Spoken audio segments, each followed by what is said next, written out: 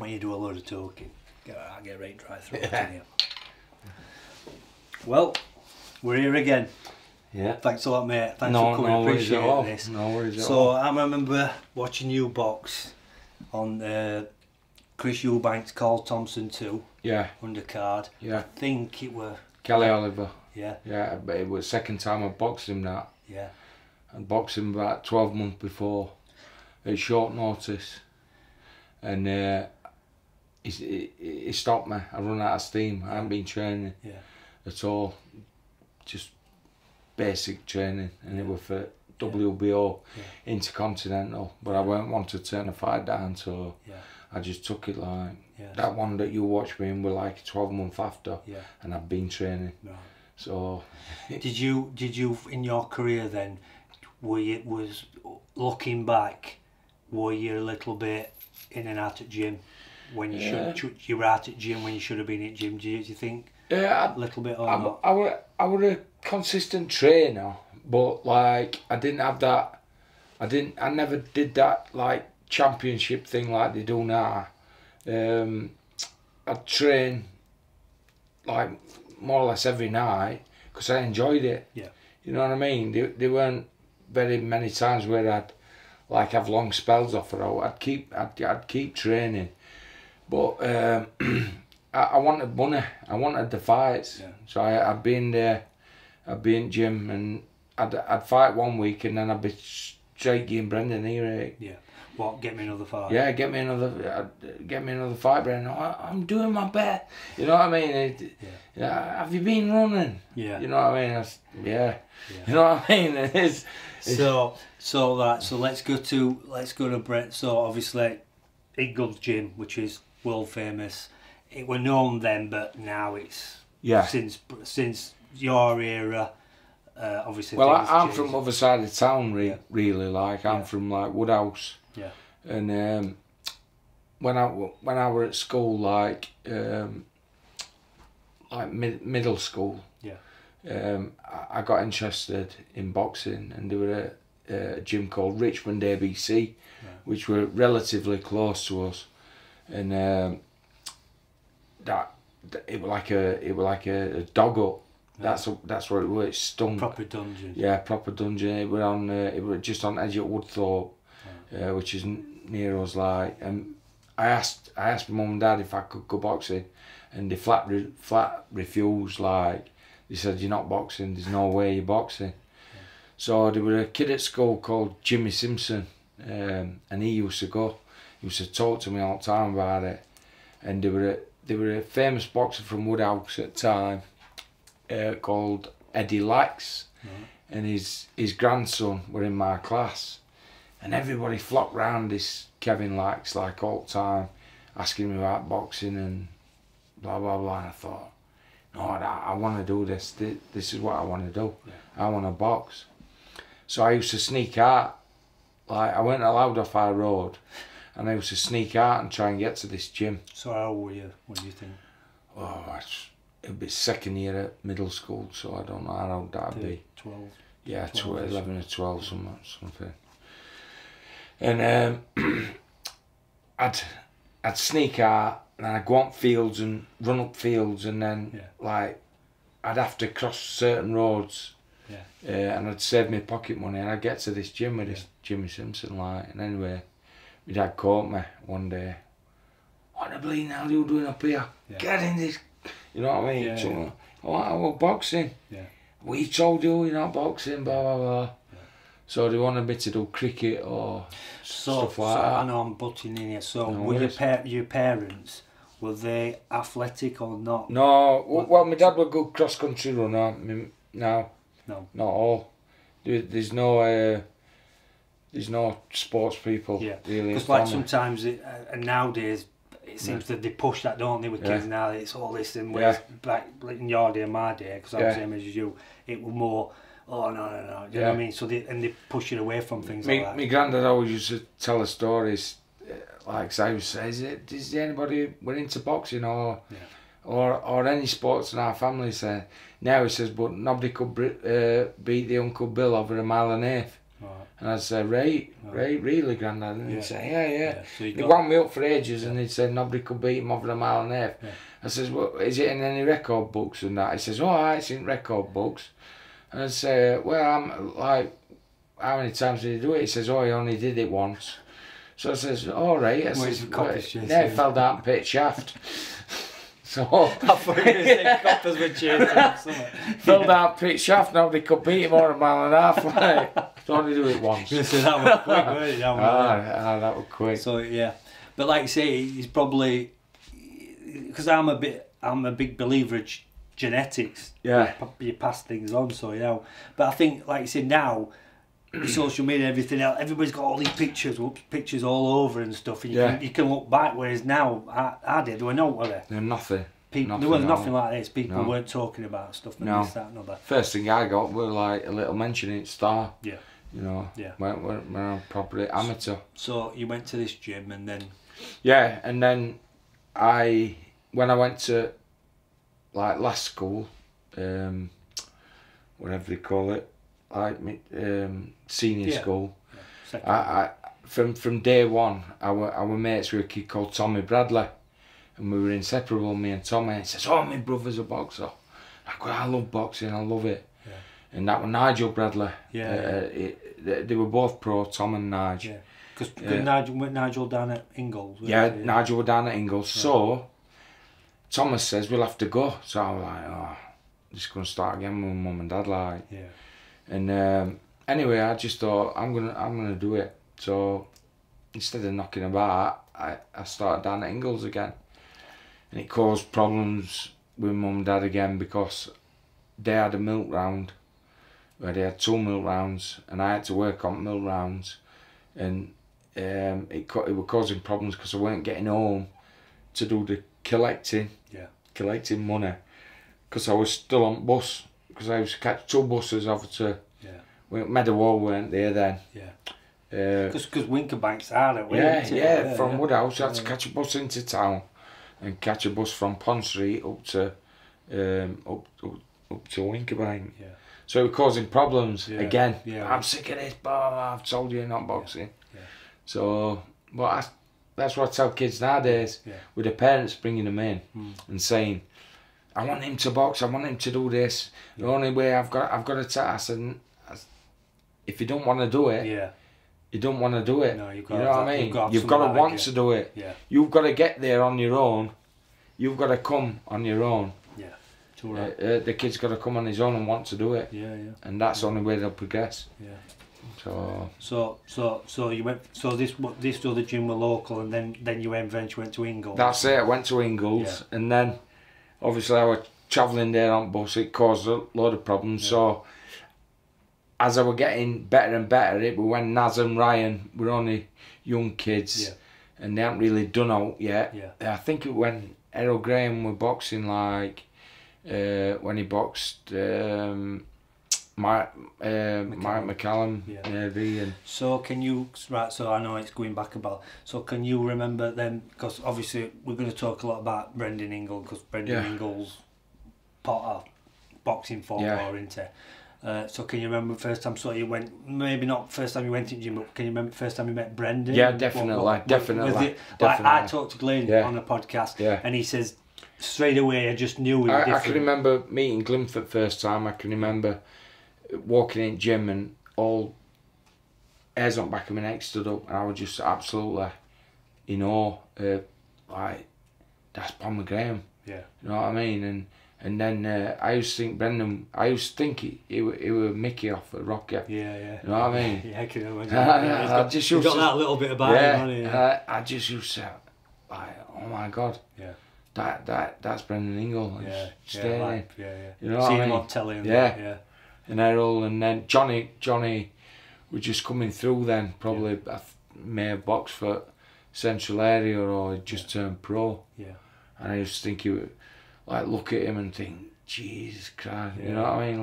Look at the size of them, you know what I mean? So can you remember what time, at what age, so you were still 12, 13 then at this point? No, probably 14-year-old then. Yeah. Just maturing. Yeah, just coming through, like. Yeah. And then it wasn't till I passed my driving test, that it made me and Nigel Bradley used to talk a lot all the time. He did a bit of prison, and when he come out, he says, I'd started doing a bit of kickboxing at Woodhouse, and like I was just walking through people, really, and saw some he potential. said you need to get that back down to Brendan's, and so I did, and that were it, and I never left. And so obviously years that you were down at Ingles then, so obviously you went in there raw amateur, so obviously at that time that gym were getting bigger, so were Brendan doing a lot of training with from day one? Do you think did Brendan teach you basics or not? Yeah, it like, I know he taught a lot at once, but obviously did he, you know what I mean, boxing what I find out is self motivation. So like Brendan would say, you know, watch the other fighters, you know what I mean? Do your footwork, you know what I mean? So were you a big advocate? And it was like Custom Arteries with Tyson, when he made him watch all old videos of old fighters, were he telling you this, watch him, watch He just said watch the other fighters, look at how he's moving in ring, and that's the best way of learning, you know. Because they were a big advocate footwork, weren't they? That's right, So if your feet aren't right, nothing's right. No. And Brendan, it's like, watch the best, you know, the best fighters. You got to watch them and you pick moves up off them. Change the shape of your body. You know, how they were. I found it hard to relax. I found it. Brendan used to say to me all the time, relax, you got to relax. You know, because I was really stiff. You know what I mean? But I never ever got that. No matter how much I tried, I could never ever get that elusiveness, that, you know. Well, which was the Ingle style, weren't it? That's right. Because if you look at your style, me watching you, there's not much of that, is there? No. So, but obviously it worked for you. But that's interesting. So early days, did he try and bring that a little bit into your style? He tried his best. Like, he used to get kids hitting you everywhere. I just used to shoot my eyes and take him. And he's like, what are you taking them shots for? And he'd take us like round working men's clubs and stuff, and we'd do exhibitions, and like everybody else, like Ryan Rhodes, you couldn't hit him with an handful of rice. You know, young Ryan, like Naz, everybody, they won't get hit. There were a guy called Hassan Ali, he's dead now. He got run over, bless him. But you could not hit him. He was absolutely never fought. He didn't want to fight. He ain't got that side to him. And I just couldn't do it. He was going around these working men's club, like, you get a big beat up bloke, like, and he'd be swinging and he'd be catching me. You know what I mean? So I'd be blocking. And I'd be like, move, don't let him hit you. And I'd be like, right. So you like you say so that was style. So, but like you say, let's talk about fighters that come from Brendan. Like you say, you got Junior Witter with that style, weren't he? Movement. You got Naz Ryan, Junior Witter, Johnny, Errol Graham. Errol. A lot of people say Errol brought that style to Ingle Gym, but there were a lot of fighters who had a similar. A similar style, the Brendan Ingle's way.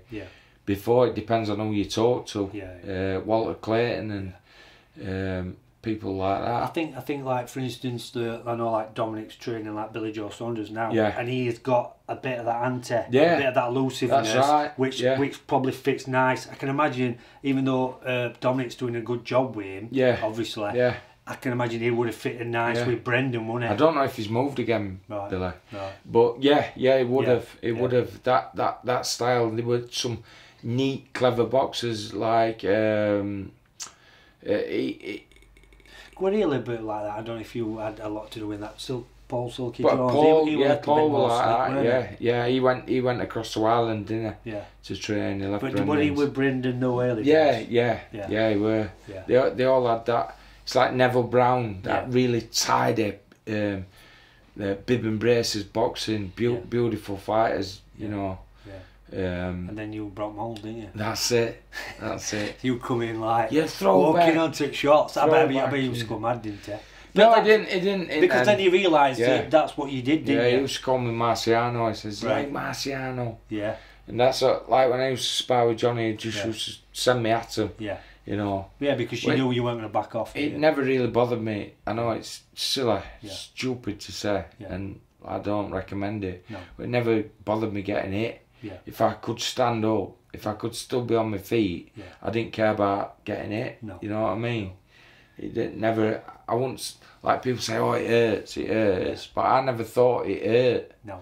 See, I've got that fear thing. It always bothers me about getting hit. You know what I mean? So if you've either got that or you haven't in your head, and you obviously that's that. I suffer a lot with like an anxiety. Yeah. And that's the thing. Yeah. Where in my head I want to attack. Yeah. I don't want to back off and say, what's he doing? Or and I want to attack straight away. And it's just your natural instinct, weird isn't it? It's horrible. Yeah. It really is horrible. But like we talked about this off camera earlier, and we obviously I've been asked if we could talk about this. So you said to me that you feel that you've always had that. Yeah. But have you finished after your career, it's got a little bit more intense? It's got more intense. So I don't like going into places where I could be put in a position where I'd have to do that, because I just think all the aftermath of me doing that could be it could be bad. Yeah. So do you think obviously it's got worse since? So do you think that, like, say, stop yourself doing stuff because you don't? Do you always think the worst though? Do you know, it's like, I always think worse. So if you go somewhere, let's say me and you will say, oh, let's go out tonight. Yeah. If we walked in somewhere, even though there weren't going to be no hassle, are you looking and thinking, oh, who's this kid over here? Is this going to happen? Check everybody out, and I think I'm not standing here. No. I'm not standing here. Or even though there's not really happening to make you feel like that. It's like when I went downstairs just now for a coffee. Yeah. You know, I get into a room and I think, what could happen here? Yeah. Yeah. You know, it's horrible. Yeah. There's more do's that I would have enjoyed and gone to, and the anxiety stops me doing that. Yeah, because it's a shame, because obviously you did very well. I mean, you did Commonwealth, didn't you? And then I boxed for Commonwealth a load of times, but I never won Commonwealth. I mean, look at Prize Fighter. Yeah. you that were great stoppage in semi-final, weren't you? And then you lost on points in the final. I lost to Oval. That Bruce Scott fight, the first fight, I watched that the other night. Yeah, that took it out of me. You know, I was shocked basically. Well, look at your eye. I remember. Yeah, I remember broken. Because I saw end at Bruce Scott fight, and you were stood there like this, and your eye were up, and I'm thinking. Do you know what I mean? I'm thinking, no wonder. Yeah. Do you know what I mean? Because you will look who you boxed in before, weren't it? Yeah. You could have boxed somebody who'll mark you up, and then, because my brother used to box at amateur, and he used to box down in London. He used to have 3 or 4 fights in one day. Yeah. And then guys used to get cut, and he used to say, he used to get to the final with another guy, and he was decent. He used to lose because he got up in the corner. That's it. Before. Yeah. And that's I've got no intentions of giving up ever. Like no matter what. I mean, Dominic and John were perhaps concerned after that Bruce Scott fight and said, do you wanna leave it? You know what I mean? Did you box once more after Prize Fighter? No, I didn't box after. Yeah, that were it. I broke my hand in that as well. Oh, did you? I fractured my eye socket. Right. I couldn't feel my face for probably 6 months after that. Yeah, that's serious. But I realised during that fight, during that time, me and Dominic were concerned, but I hid a lot from Dominic and whoever were there. But during the fights after, I weren't there. Yeah. I was like coming in and out of like a dream thing. Which is serious, isn't it? Yeah. To be honest, I didn't even realise. Neurological, isn't it? Yeah. But I got checked out, everything. Right. And Dominic, I can remember, he kept saying, "Are you alright?" And I'm like, yeah. He's going, "Keeton, I'll pull you out." And I'm going, "I don't. I'm fine. I'm fine." Yeah. But, and then I kept getting that, like this intense feeling and not knowing who I was, or not knowing where I were. What, in the fight or No, after? afterwards. Well, after that Bruce Scott fight, when I was sat in changing rooms, I was sat with a towel around me, and I can remember Kid Gallard. He got an ice pack on my eye. And he's boxing tonight, isn't he, Kid? Yeah, all the best. And I didn't. I was going in and out of this thing where I didn't know perhaps where I was or what I was doing there. And like Dominic was concerned, but I was like, because it kept coming and going, it was like I was convincing. I said, Dom, I'm just tired. You know what I mean? Thinking what's happening. And then I was lucky to beat Dean Francis in second round, knocked him out in first round, which gave me a long. And then I felt okay then. I mean, he went 5-1 on Dean Francis, because I watched it the other night, and it gave you odds, and he was like completely. Everybody thought he was going to beat you, didn't you? And you smashed him to bits, to be honest, didn't you? He was phenomenal talent, exceptional. He's died now, sadly. Has he? Yeah, he died of liver cancer. Same year as Brendan. Right, I didn't know that. Yeah, but like you say, you were all against the odds, that weren't you? All against the odds. Yeah, because everybody thought Bruce Scott would do what he'd done to me before. And to be honest, like when I put Bruce down that first round, I saw his legs go, and I like leant on him and pushed him. And then when he got up, you know, the shots were hitting him. He can punch so hard. And like when I got through it on my feet, I thought, that's it, I've done it. And obviously I did. I never expected to beat Dean. I beat Dean. And then with Oval. Underdog. It sort of, the fight with Oval, I didn't run out of steam at all. I don't know. It was just like, it was just too different. It was too quick. It was, you know, I think if I'd have got somebody else who were a genuine cruiserweight, because Oval were a lot lighter, a lot faster. Quicker. You know what I mean? And he used that, he was grabbing, tiring me out, and then speed of punches probably just, you know, ended it for me. So obviously now we're in 2020. Can you remember what year you retired? 2009. Right. Yeah. So that's 11 years ago, It was May 19, 2009. So that's 11 years ago. That was prize fighter. I'm shite at maths, right? So let's now to then. Do you think, and you could say, I mean, I hear this all the time on Twitter and YouTube, the match somebody from 40 years ago with somebody now, right? Do you think though, because things have changed, do you think do you look now and think, I wish I'd have come now? What do you think now? Do you know to what's out there now, or do you think I won't change it? No, I know you ran Brendan. That standard of fighters I'm on about. I think nowadays you think you do better.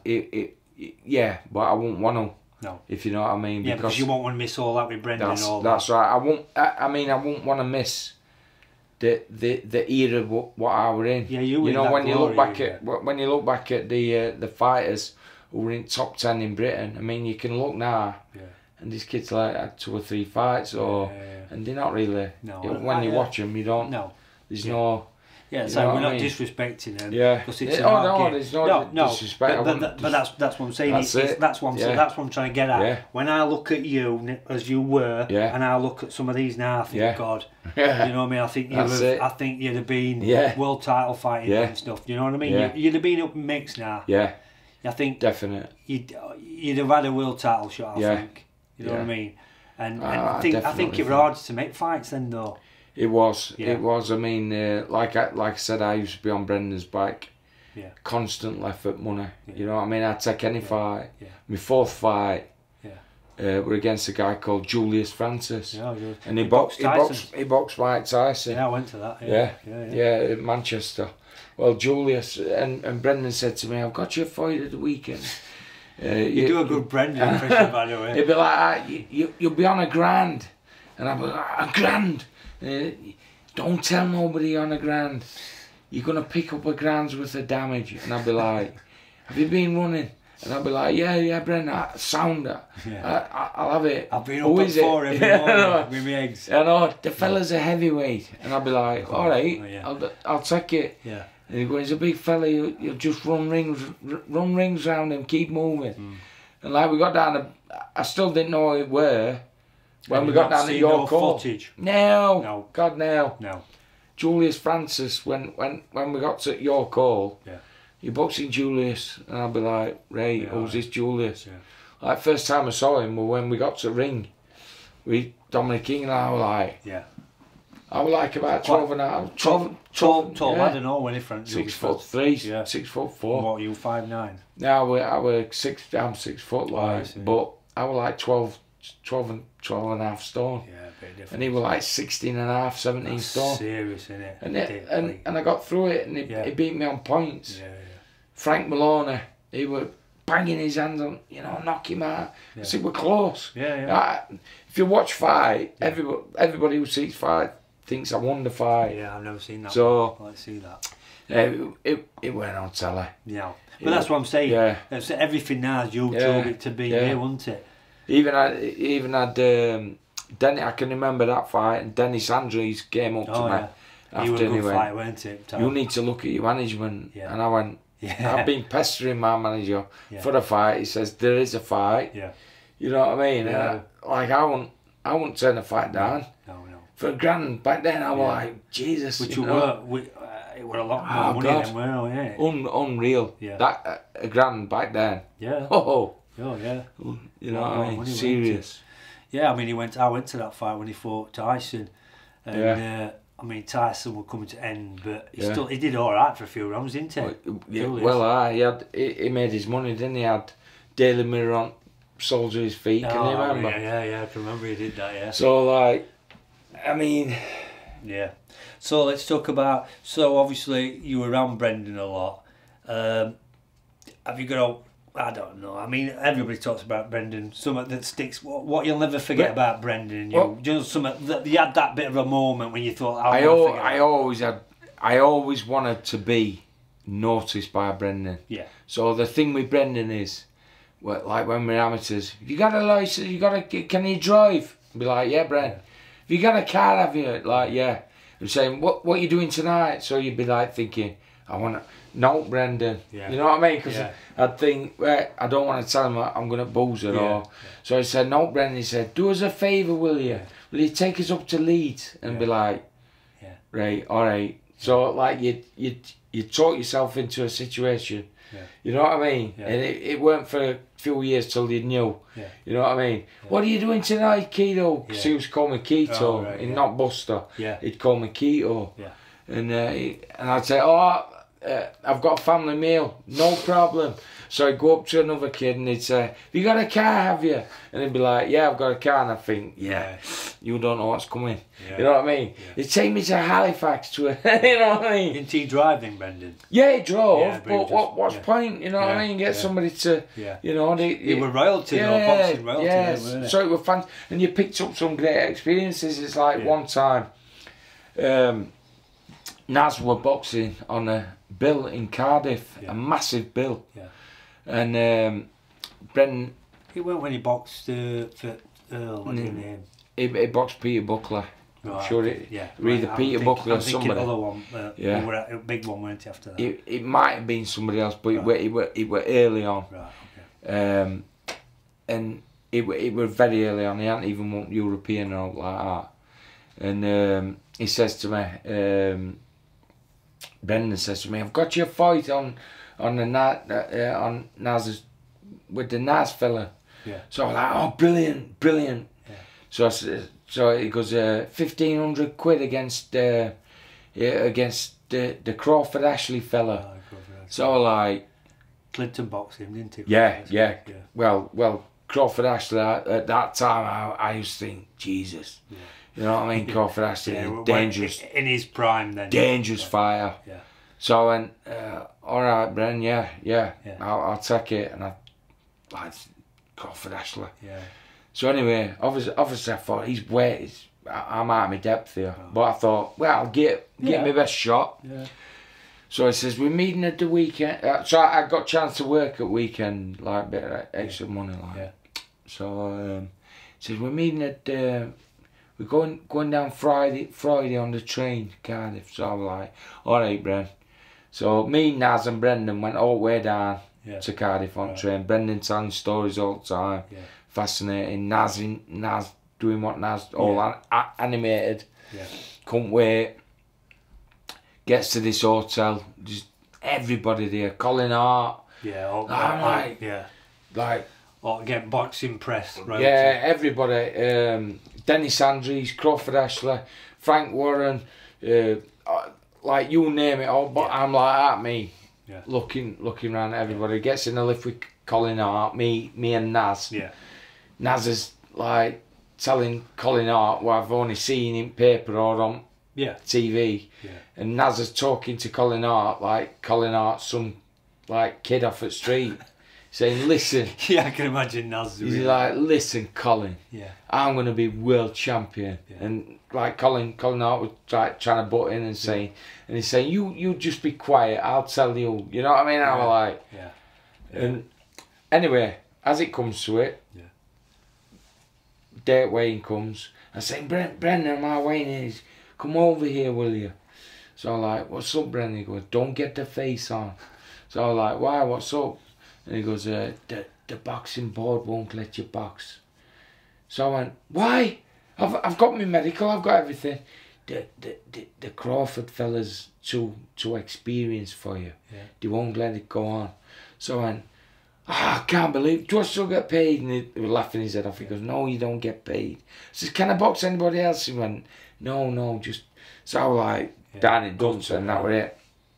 And at night, he put me in a hotel room with Naz. Right. So Naz is up to early hours. He's saying, keep an eye on the Naz fella. Don't let him do nothing stupid. So I was like, right.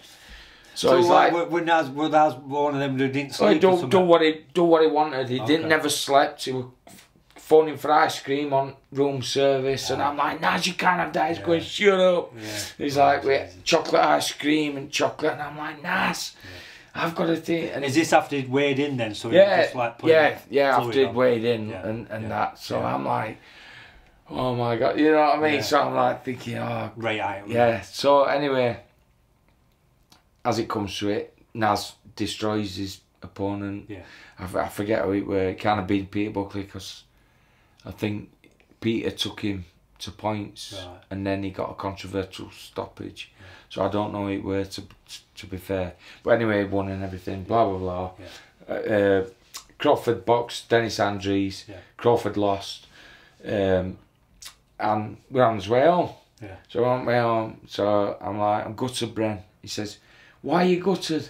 So I says, I'm gutted that I didn't box. He went, I can understand that. Yeah. I says, and I didn't get paid. He says, he says, I can understand that as well. Yeah. So I says, I just can't... he says, have you enjoyed it though? I says, yeah, I've enjoyed it. He says, have you had a good experience? So I says, yeah, I've had a good experience. He says, well, you can't buy that. So I says, no, you can't buy that. I says, I just got the boxing board, didn't tell you before we came that I wouldn't have been able to box Crawford S. He went, come over here. He went, don't get the face on. He says, they told me last week that you couldn't box. I went, yeah, what? I went, are you joking, bro? He went, no, I'm not joking. So I went, well, why didn't you tell me? He says, who do you think I was going to have babysit the Naz fella? So I'd been down for... You ought to said, oh, see nothing about me granddad. Where's me, you know what I mean? But that he did stuff like that all the time. Yeah. And if he'd have said to me, if Brendan had said, right, come down to Cardiff, you stop with Naz in room and blow it, I said, nah, now. Yeah. Now. Yeah. I'm not doing that. No. But I learned a lot. Yeah. I learned because so you were much. around it, weren't you? Yeah, that's it, and I'm around. Yeah. So he used that angle to get me there and for his own purpose. But didn't you box Crawford Ashley though? No, I never boxed.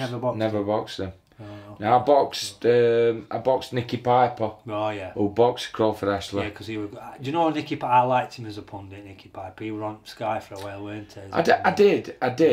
Yeah. I did like him, but to be honest, with Nicky Piper, I think he thought he were better than what he were. Probably he were a very clever bloke. Yeah, very clever bloke. Yeah, he were immense, weren't he? High IQ. Yeah. Obviously, I'm no mental candidate. Yeah, but I gave him a good fight, and I'd worked that day. Yeah. I worked. I can remember where I was working on just at Gleedless, near Gleedless Town End. Oh yeah. I was working there near a pub called Centre Spot Pub. Oh, Centre Spot. Yeah, and I was working there, and Brendan said, "You know, do you want this fight with Nicky Piper?" Yeah. So I was like, "Yeah, I'll take it. When is it, Brendan? Next week?" And he went, "No, it's tonight." So I was like, "Right." I says, "Where is it?" So he was like, "It's in Cardiff." And I was at work. Yeah, and I'm thinking, that's amazing though. So I phoned Gaffer, like, says, get sent off, like, I think it was about might have been in the afternoon, 1 o'clock, something like that. He says, I've got Chris Saunders. Yeah. He says, he's going to meet you at the gym. So I met Chris Saunders at the gym. Yeah. And me and Chris Saunders drove down there. So were they were down there, Yeah, they were already down there. And then... and you're like, pegging it down to... Got down there. Yeah. Like, there were no mobile phones out, so we didn't know No. So, runs into arena, yeah, like looking for Brendan, points us towards thinking they're putting my boots on, Brendan's wrapping my hands up. I've just got out of the car, not even stretched off her out. So has somebody at last minute pulled out with Nicky Piper then? Yeah, I think that's what happened, yeah. Jeez. So, it was when Leon's no. Spaz just got your work boots on. I think that's when Naz boxed Peter Buckler, I think. It was at ice rink in Cardiff Ice Rink, I think it were. Right. Yeah. But I give him my best, and I nearly stopped him. Everybody's got to come to, if he gets through, if Nicky Piper does get through, because I was putting it on him. Yeah. But he got, I got no. But I got this in my notes to ask you about this because obviously I know you've worked and you've boxed. Which I know a lot of people does, but when you get to some fights that you've got to, that is a plain, perfect example that you're not job, aren't you? Doing your work, because is it telecom you work? Yeah, telecom. Yeah. So you're doing your thing, and then next minute, boom, and then you're off to Cardiff. Yeah. You know what I mean? I mean that ain't ideal preparation for a fight, is it? But obviously you got away with it. But you have to just think might have been different 2 weeks prior. Knew you were boxing him. Had so many days off work to prepare for that. It's interesting. Yeah. Because that guy, when I won my first title, WBO title, got a day's notice for that as well. That were against Gary Delaney. Oh yeah. I was working then. I had to get time off work that day. Go and have a brain scan. Yeah. And then it were a week. I think that were a Thursday, so I had 2 days notice, something like that. But it's like this anxiety thing. What I'm talking about. Yeah. That were better for me. Yeah, because you didn't get too. I didn't burst my own bubble. And like we talked about earlier, and I've heard a lot of trainers say this to fighters. You're too stiff. Relax. And like you say, Brendan was saying that too, weren't it? So that's right. The anxiety makes you stiffer. And they always say that the more relaxed you are, the better you box. Like Ali were very relaxed and stuff like that. So like you say, maybe then it did do some good by not knowing. And not trying to relax too much because it would have stiffened you up more. That 100%. Yeah, so it might have helped that. 100%. Whereas, like I say, I look at some fighters now that's not really that up that ladder, and they don't seem to be. They're obviously, I know it's all social media and stuff, but they don't seem to be probably working. You know what I mean? And they've got, and they're not particularly that good. And I think they're full-time pros. Yeah. And they can imagine all they do is they're in gym, which is what you've got to be. Yeah. I can imagine they're not doing a 12-hour shift or an 8-hour shift like you were doing. No. And especially on day at 5. That's it. It's unheard of now, isn't it? Yeah, that wouldn't happen now, would it? No, not really. I mean, like this bill on in Sheffield tonight, with undercard. Yeah. I bet some of them, and there's one guy fighting there. There's a couple from Sheffield's making the bigger name debuts. Yeah. They've been around, but first time TV. Yeah. I bet they're not working. No. It's changed, hasn't it? It has. I mean, social media. When you see kids and they're getting sponsored cars and stuff like that, and they're selling like hundreds of tickets, and they've got it all set up on Facebook or Instagram or whatever. And I think to myself, you know, I've been to last weeks of my training and chasing people around local boozers. Yeah. You know what I mean? For ticket money. Yeah. And like kids getting it run around and like. Yeah. Well, that's it. I mean, that's amazing that you had to go into pubs and to sell tickets and stuff. That's it. I mean, like I said, again, we mentioned the social media thing. It's just like, so looking back at you, because I can tell you're a personality. I can imagine. I mean, I know you've got this anxiety thing now, but I can imagine more. Were you more sociable when you were younger? Would you? Can imagine now social media now. Do you think you would have been? I think you're a bit of a character, so you'd have probably come across well on social media. I think it'd be more like Dave Allen. Yeah, I'm just going to say Dave Allen. I've known Dave since we were a kid. You know what I mean? I used to spar with him. Yeah. I used to think, this guy, you know, he's going to do something. You know, when he was a bit of a teenager. Yeah. You know what I mean? He could stand with me. Yeah. You know, back then, you know, and he'd stand and have a good go. Yeah. But he's got that lovely side to him, that personality, and that you know, everybody likes him and that. And I think that'd have been more me. Yeah. That's well, that's what I think. Yeah. I think, like I say, I like Dave Allen. He realised that he's never probably going to be a world heavyweight champion, but he does what he does well. He's very likeable, isn't he? Right. And he comes across well. And you think, well, I watch Dave Allen because he's just got that, sound daft, that boy next door thing that you can relate to. That's right. He's a lovely. Yeah. He don't lord it over anybody. I've took my man Russ down. Yeah, Russ. You know what I mean? He's off camera looking at us thinking, when am I getting on here? Like, we went down of the week to Steffi Bull's gym and took him down there. Yeah. And that's the great thing about Russ. I introduced him to Dave, and Dave made him feel welcome and there was no pressure at all. No. You know what I mean? It was fantastic, and it was just like I'd seen him last week, and I hadn't seen Dave for quite some time. Yeah. And we were back into old days, like having a good laugh and everything. Do you think with Dave, again, I'm not having a good Dave because I do really like him. Do you think Dave would have been better off fighting at a lower weight? And because obviously I know money's at heavyweight, do you think? I don't know. You know, I think he could do it. I think Dave suffers a lot with his mind as well. Yeah. It comes across like that. Yeah, but you know, with similar kind of people. Yeah. But I think Dave, he's got a chin of iron. I don't think. Yeah. I don't think he'd have worked at Cruiser. The jump's too big. You know what I mean? I tell you what, you and Dave would have been a good fight back in there, though. Dave. I used to spar it. Yeah. That one would have been no, you know what I mean? That would have been not for the faint-hearted. Yeah, that's that one, it. Wouldn't it? That's it. Both you two coming forward. Yeah. Yeah, definitely. Yeah, big time. Yeah. But I thought you meant David A. Then. No, sorry. I sparred with David A. Yeah. What do you think to David A? I never rated him, to be fair. Now. In what sense? Because I just didn't think, and it got proved later on. Yeah. To be honest, probably out of boxing he's probably a nice fella, but in boxing I thought he was just a bit of a bully character. Yeah. And when I sparred him, it was just before he boxed Carl Thompson. Oh yeah. And I said he's going to get beat. I says, and everybody's going, Carl's chin he's gone. He's gone. And I'm saying, now Carl, get through this. Yeah. Says, because that kid's got no stamina. So when I sparred him, you know, blowing. Now I just went for him, and like he was trying to knock me out. Yeah. He caught me with some cracking shots. Yeah. But he never, like, once I got through them shots, they called a halt to it. Right. Okay. And I thought it was only when it moved up to 14 stone 4 cruiser that I thought. At 13 stone 8, I'd have fancied my chances. Yeah. At 14 stone 4, they were able to, you know, they're 6'4", and they filled out a lot more than me. Put that size on, didn't you? Mm.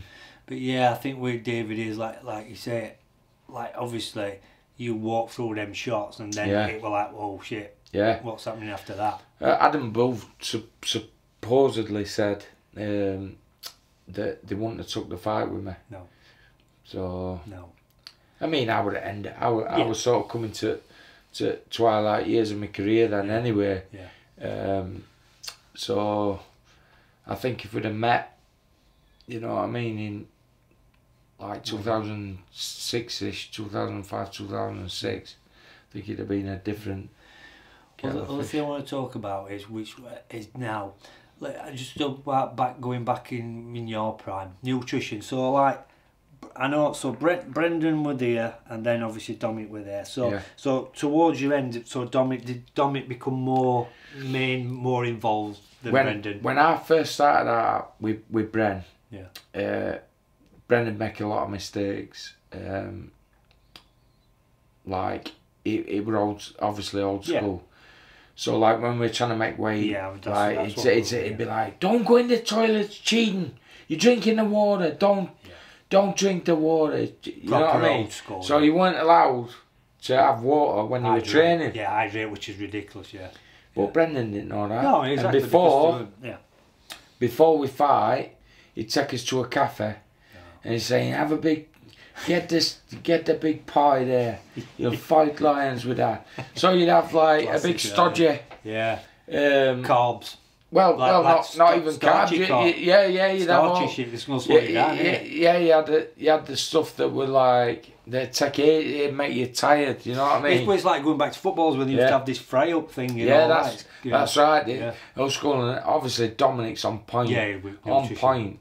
And it weren't till because I've always had a good diet from at home, like.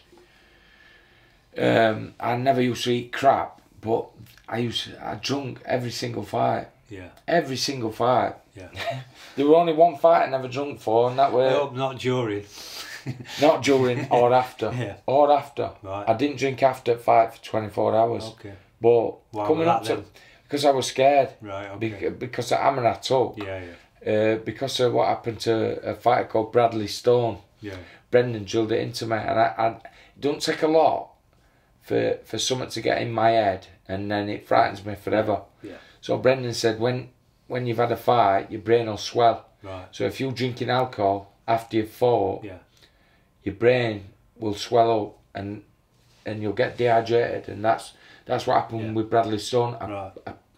Apparently he went home, started drinking, apparently, and that's, you know, he collapsed and he got that. So Dominic came in, and did he start talking more nutrition and saying, look, we need he'd set you the diet, but I was never far off. No. I was never far off 13 stone 8, and when it moved to 14 stone 4, I never walked about much of it. No, so I'd walk about just below 15 stone. Yeah. So you med weight easy enough. Yeah, med weight, but even with drinking. Yeah. So like I say, every fight apart from the Terry Dunstan fight, my first British title fight, I stopped drinking for that fight, and I didn't drink for 6 weeks, and it killed me. Right. It killed me. Yeah. Because my body weren't used to it. No, exactly. Because I didn't used to drinking. Mentally, I weren't right in my head, and I weren't getting that, because obviously you get carbs through. Yeah. You know what I mean? Yeah.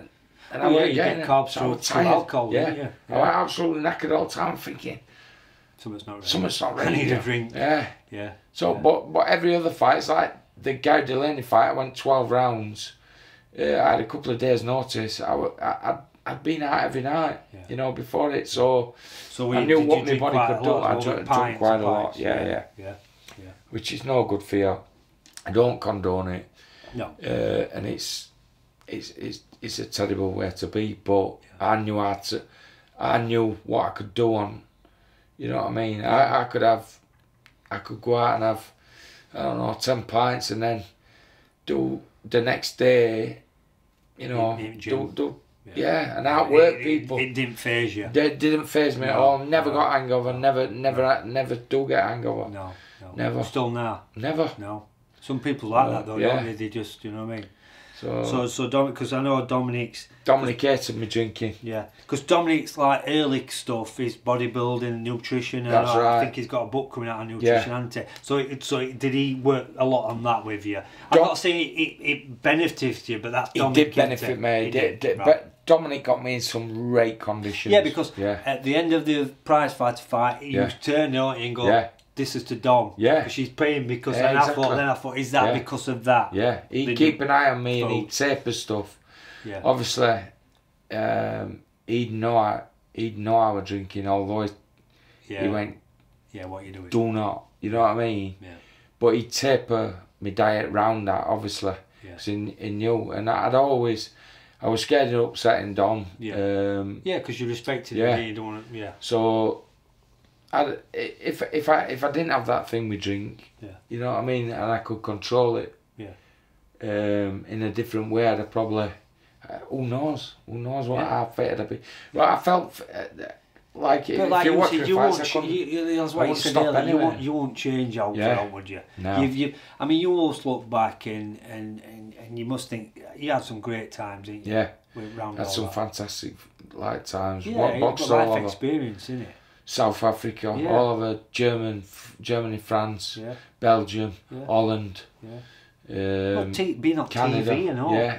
I mean, now we're doing this, everybody's on YouTube and all that. Yeah. To be on TV in the 90s and all that were a big deal, weren't it? You know what yeah. Even when I first got to my name in paper and stuff like that, it was like at first I absolutely loved it, you know what I mean?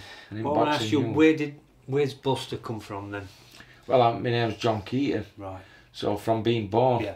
So is it the parents thing? I'm thinking, was it Brendan's thing to use it with a no, name? Brendan never come up with Buster. Right. And that's truth. He said that I should come out as Frankenstein because I'm too stiff. Right, he says I'm going to get some balls made for your neck. You look like Frankenstein. Yeah. Says you ugly bastard. I'll tell you what, if I need anybody in one of my films to play Brendan with a voice, I'm using this voice. You're going to have to. I did it at his tribute. Okay.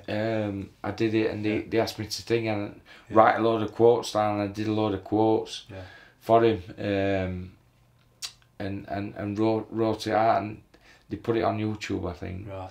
Because the reason why I asked you that is because somebody asked me who knows you well. He says, asking, because a lot of them fighters in Brendan's have got them weird names, Fidel Castro Smith, and they were, and I just wondered if Brendan might have been Slugger O'Toole. That was Fidel Castro Smith is Fidel's name. Right. That's his proper name. Oh, is it? Right. Yeah, because his dad had the thing about Fidel Castro. Oh, okay. So Fidel's name is Fidel Castro Smith. Yeah. But Brendan made him have Slugger O'Toole. Right. Okay. So somebody who, if Slugger O'Toole, what's that bring to mind? Little Irish kid. Yeah. But Brendan did that for it's like Paddy Riley. Yeah. Clifton Mitchell. Yeah. Big. Yeah. You know what I mean? So like I said. So Slugger O'Toole was Fidel Castro Smith. Right. But they were rated at one time in the British ratings together. Yeah. They were the same person. Right. Okay. So Brendan used to confuse everybody. Right. Johnny Nelson, the entertainer. Right. Yeah. You know what I mean? Yeah. Yeah.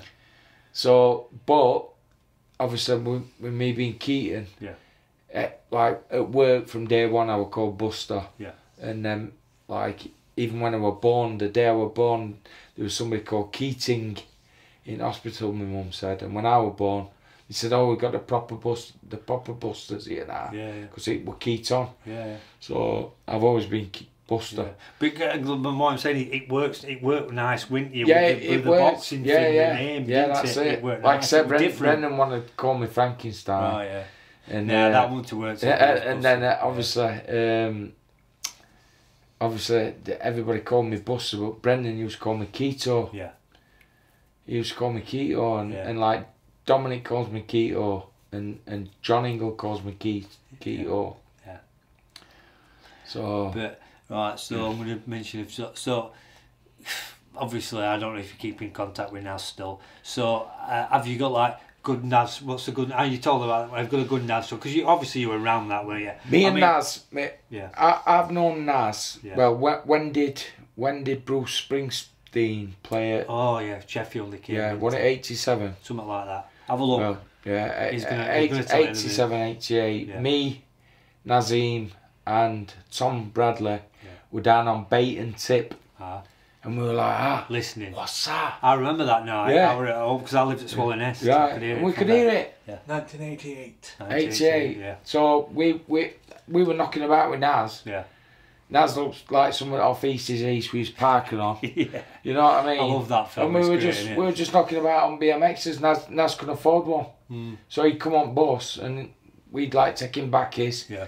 And me and Tom Bradley, and that's the Naz I knew. You know what I mean? Yeah. And he was so polite, so everything, and then he did great in amateurs, turned pro. He was smashing it. He was like, you could see Brendan actually nurturing him like Customardo and Tyson. Yeah. You know what I mean? Yeah, Naz were his baby. Yeah, they got that thing going on. He got his first car. I can remember him getting his first car from down at bottom of Granville Road. Wasn't that Suzuki with it? No. What was His very first car, what he got was a Peugeot 205 GTI. Oh, GTI. Yeah. What, 1.9 or 1.6? It was 1.6. All right, yeah. He parked outside gym, and he had, guess how long he had that car for? Not even a night, because Brendan went absolutely spare. Got onto DC Cooks at bottom. Yeah, DC Cooks. Yeah, got onto him Yeah. and made him change it. So Naz were like buzzing. With too flash oil, he's going to kill himself. He's going to kill himself. Yeah. So he comes back with his mini Metro. Yeah.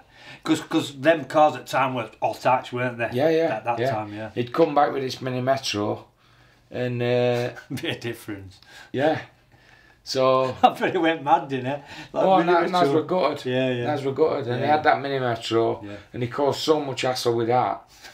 And and then his next car, I think it was a 4x4 Jeep. That's what I used to see him in. Yeah, that 4x, like a Daihatsu Jeep or something. Yeah. And then Frank Warren got him a Alfa Romeo Spider. Right. And then it just just blew up. Porsche 911. Yeah. He used to lend me that. Yeah. You know what I mean? Yeah. Not a bad, like you say, I mean, because you were obviously around that. I mean, it must have been. He used to borrow my own cars. Yeah, I bet it went till he started getting silly money. Yeah. And he like changed. For me. Yeah. For me. Yeah. It'd be a bit arrogant and a bit. What, even when you as nasty. well? Yeah.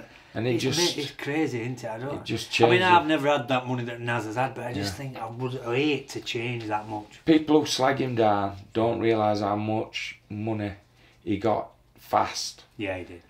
Too quick, weren't it? And it sort of changed him. Yeah. I always feel with Naz, he were a millionaire before he was world champion, weren't he? Yeah. And that's where I think were the downfall. I remember him boxing for titles, and I think, well, he's probably got 3 mil already. Yeah. So it must be another. He talk about the silk pajamas thing. That must have, because I mean, you must have saw that. Did he just stop coming in gym more? Yeah. It must be Brendan when they obviously had a fall. It was just, I don't know. It just. That's what we've been saying. He didn't want to. Yeah. He didn't have the same time for you, or. No. You know. And obviously that. I saw him at Tom's funeral. I think. But that last time I saw him. And obviously, you know, there were no animosity. No. We hugged each other and everything. It was sound. I feel sorry for him in a way for what happened with him and Brendan, because Brendan told him all along. Yeah, he did. What happened with him and Errol? Yeah, you know it was what I mean? Very similar, weren't it? I've just always been loyal. You know what I mean? Yeah. I could have gone to Dennis. I'm a good friend of Dennis. Yeah, and he were in the same sort of village. Stone Lane were in my village. Yeah. Could have gone to him, but because I went to Brendan, I went Brendan. Yeah. You know, there's times when I think, would I have been better off with Dennis? Yeah. Like Clinton. Yeah. So. Yeah, Clinton. Yeah. So what about Johnny Nelson? Got good memories of Johnny Nelson? Yeah. Johnny's a friend to this day, friend for life. We don't talk much now because he's always busy. Yeah. Well, I went to his wedding in Jamaica. Yeah. You know, I got a lot of respect for him. I sparred for him for. I'm just going to say, I bet you sparred a lot of rounds. I sparred thousands of rounds with him. Yeah, I bet. Probably hit him twice in face.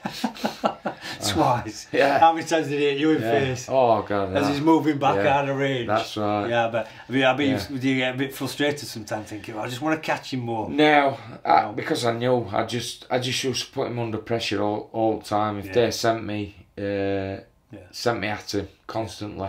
But that was the thing about you, especially for a sparring partner with Johnny. Yeah. I mean, you couldn't get anybody better than you that were That's coming right. at him. That's and if he could control you from range. Yeah. In sparring. Yeah. Surely to God, when he were gonna fight, you know what I mean? Yeah. He weren't gonna get that intensity, were he? With some fighters. No. So. No.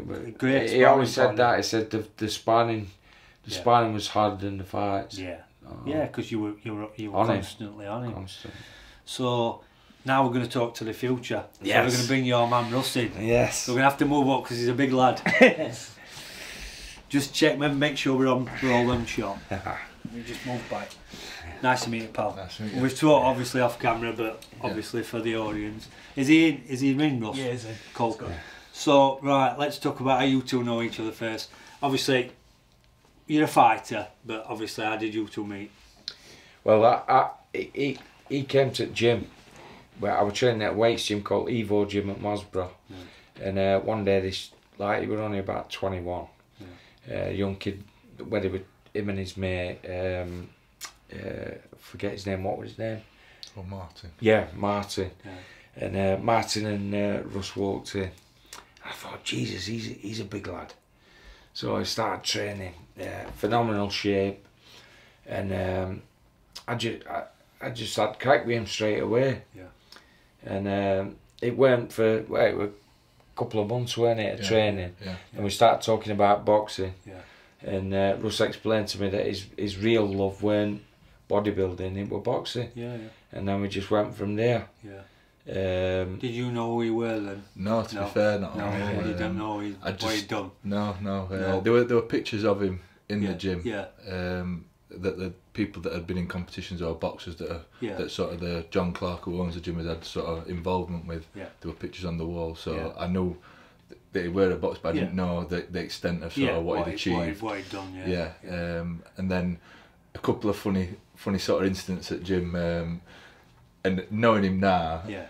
It makes sense, and it's funny to look back and look at it. He turned up in he bought an Audi S5 new car. Yeah. So I said, "Oh, that looks nice. Let's have a go." Yeah. So like Naz did with you. Yeah. So he was like, "Yeah, all right. I'll come with you."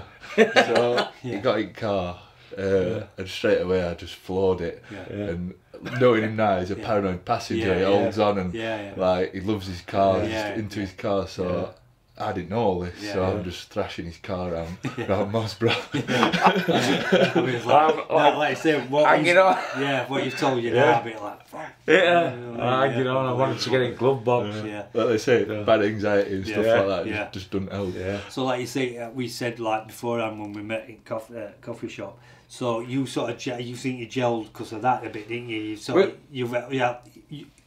helped you a bit out. The first thing with Ross, what I always remember is when he came up to me excited.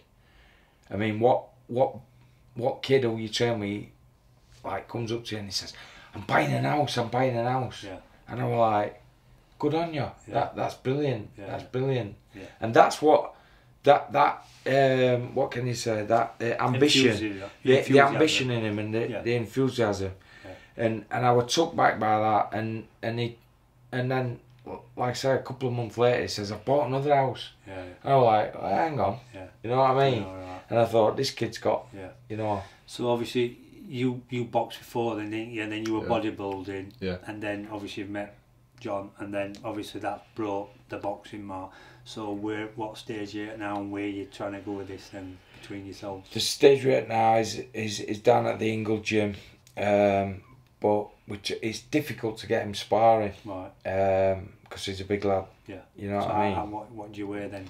Currently, I'm weighing roughly around 18 stone. Right, but I've dropped massively. I was like 20 stone. So in the last, say, 3 years, I've come down. Yeah. Like I said, 5 stone. So how tall are you? I'm 6'4". Right.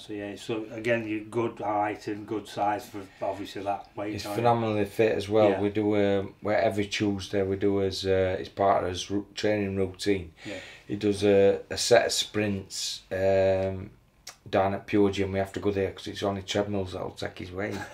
Burns them out. And he does like 3 sets of 12 sprints, and the pace is unreal. Yeah. And he can talk all the way through them now. Yeah. You know what I mean? His fitness is unreal. It's just the experience. Yeah. What he needs. What I know about the thing about Russ is what I've always found from that day one. If he says he's going to do something, he's going to do it. It's like he were in phenomenal shape at 20 stone. Yeah. He were massive. Yeah. And like he says, I want a box. Yeah. I won't let you down. No. And it basically does everything I say. Yeah. So genetically, I think gifted. Were you big lad? Yeah, my dad's side, he were a big bloke. He was like 6'4" again, and sort of heavy set bloke. So my genetics, and my sister's quite big as well. Yeah. She's 6 foot. So. What about athleticism? My dad was in good shape. Yeah. My sister used to play football, semi-professional and professional for England, stuff like that. So again, it's I've never been that bothered about football because it's just not me. I started boxing at about 13. I used to go to Dennis Hobson's gym. It weren't Dennis sort of that were involved in it. They were amateur gym. Yeah. So it were a trainer called Sean Thickett, who it were called South Yorkshire Boxing Academy, I think it were called then. Yeah. So I used to go there Monday, Wednesday, Friday, and I'd do weights like Tuesday, Thursday, and then even on a Sunday, I'd help Sean do like a youth club session, and then Sean would spend a bit of time with me on my own. Yeah. So that sort of got me basics of boxing and just general, really. Yeah. I mean, I'm a big believer of genetics, and I'm a big believer, obviously hard work, but like you say, some people's just got it, haven't they? I think if you've got that natural talent and then you meet somebody like yourself who's been round it and you can show somebody and pass it on, it's amazing where you can go it into. That's right. You know what I mean? Definite. So I think you said to me earlier, so you're going to go start with some amateur fights. Yeah, again, I just, like Buster said, I need to get that experience. My fitness is coming along like in sort of sync with everything else, and how my body's dropping in size and to the right shape of a boxer. It's just the experience I need, and it is hard to get people to spar that they look at me and think, you know what I mean, they might not even see me box or anything, but just looking aesthetically at me, they don't want to spar. So it is hard, and like I said, we've been up to Doncaster a couple of weeks ago, and Dave Allen's training a Scottish heavyweight at the minute. He's fighting at Doncaster Dome. I think it's in 2 weeks' time. Jay McFarlane. So I went up to Doncaster. Buster obviously sorted it with Dave for me to go up. Again, walked into a gym. I don't know anyone. Didn't even know where changing rooms were. Sort of put my bag down, got ready. Within 10-5 minutes, jumped straight in ring. And sparred with pros, had 10 fights. I didn't get knocked down. I didn't get knocked out. So exactly. See, that's the difference. I couldn't have done that. I remember back, I wouldn't have been able to do that. Because I'd have thought about what could have happened before. Taught yourself out. I mean, I did it with David A. I went in on my own and sparred with David A. I went over to France. To spar with a guy called Fabrice Tayozo, but I said to him the courage that took to go into a gym when he had the fights, and that's the difference between his mind and what mine. But that again to me says a lot about you, that you can do that, because if you've not got that fear thing to do that, that helps, doesn't it? You know what I mean? So so like I say, just gotta see what happens and then take it from there, aren't you? That's right. I want initially, because I've seen it before, but a long time ago, like 20 odd years ago, I wanted him to turn straight pro. But after looking at it and speaking with different people, he said he needs, a few amateur fights. It's not like it used to be. Do you know also, and then bring AJ up now, do you know, like, looking at, I mean, I love AJ, I think he's great, but then you sometimes see that he hasn't got that pedigree. Like Tyson Fury ties someone up. He's just got it from being that big. That's right. And sometimes the AJ don't do that, and you think, it's learning that. That's right. You've got to learn that. You've got to learn. And that it's not something you can learn overnight. No, you've got to. So it takes a lot of experience, you know what I mean? It's like, even with Lennox Lewis, when you look at him in early days, till he went to, changed his trainers and went to Stewart, you know what I mean? His style sort of progressed from then. He was a bit wooden, weren't he, at first?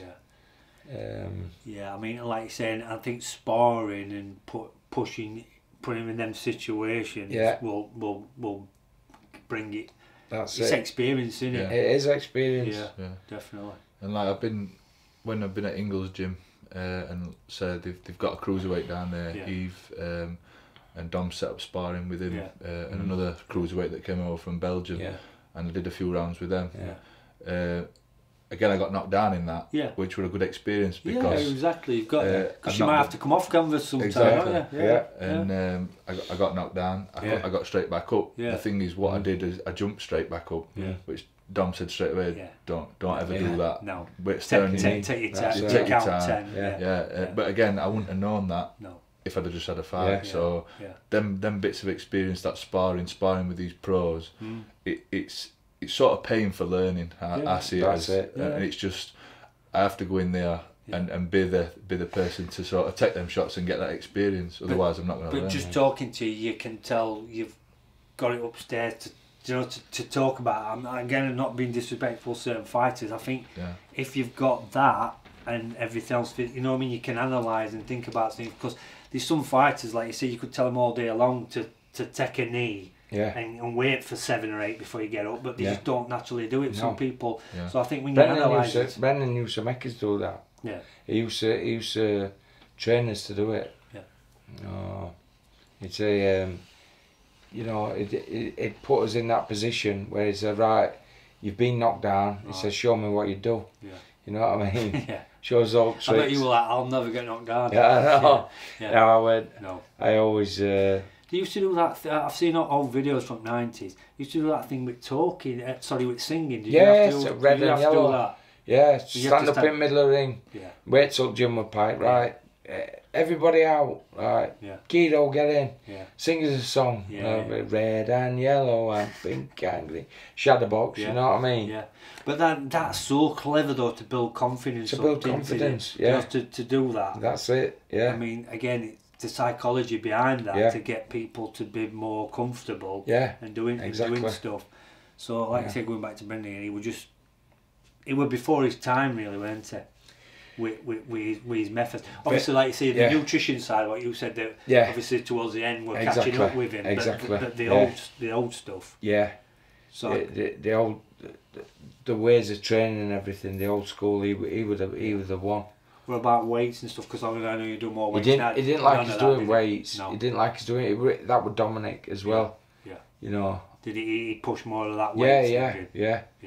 My strength doubled when I started doing weights. Yeah. Well, I mean, Evander Holyfield, one of the first advocates to the weight thing, and I watched a podcast recently where Lee Haney makes his ex-Mr. Olympia, were the one they brought in to show Evander to get him from light heavy, weren't he?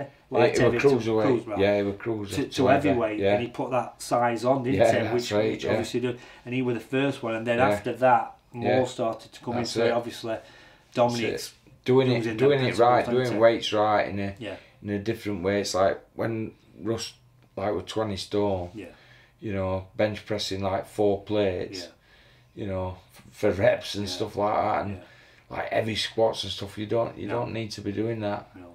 But that's the good thing about you, is you've got that foundation with that. Exactly. You know what I mean? It's like you talk about fast twitch muscle fibers, slow twitch. You've got all that, haven't you? You've already. So in a way, you do it all the way around. A lot of like yourself. It's been an hard transition. Yeah. But my transition were easier doing weights after when I'd retired. Yeah. That's the easiest one. Yeah. The transition back from weights to the boxing physique to get that athleticism is hard, because it's hard for him. He's got that much weight on his shoulders. Yeah. You know. Just checking time. 8 minutes. All right, cool. So his shoulders get tired. Yeah. You just got to burn through it. Because I mean, again, like perfect example. I'm a bodybuilder, not your size, but I used to box my brother, and he used to be, look at you, and then straight away after 2 rounds, hand were dropping. Just because you train shoulders in gym like I was training, and he said, and I remember I had 6 months out of the weights, right. Lost a bit of size, but that way, I boxed a bit with my brother, and he went, "Oh my God, I can't believe the difference," because I was too stiff. And like I said, it's doing the weight training into it but not training past failure. Is that what you do now? Yeah, do specific movements. It's like strength and conditioning. That's what it is now. So it's doing movements that you would use in boxing, but with weights or circuits that'll sort of intensify that muscle that you're going to use in a boxing ring, like with your shoulders, like intensity and stuff like that. There's no good being able to lift heavy weights. I was never ever strong, but I was trained to failure, drop sets. Do you know what I mean? Come on, another one, and I was stiff, and then I was trying to box. And I was just like, you know what I mean? It's getting that happy medium. You've got to relax. You've got to relax. So what about nutrition then? Are you nutrition again? I've done a lot of bodybuilding competitions, so my nutrition knowledge is pretty good, to be fair. I've always ate clean. I still do now. I don't smoke. I don't take drugs. I don't drink. I drink water. That's all I drink. And like I say, I've had the similar diet for the last few years. I've had to obviously change it for boxing.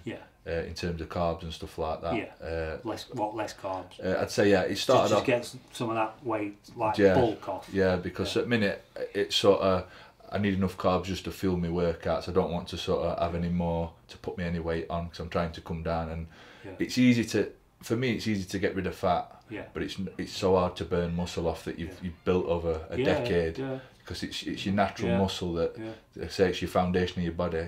To bring it down and sort of burn it out to reduce your size is hard work.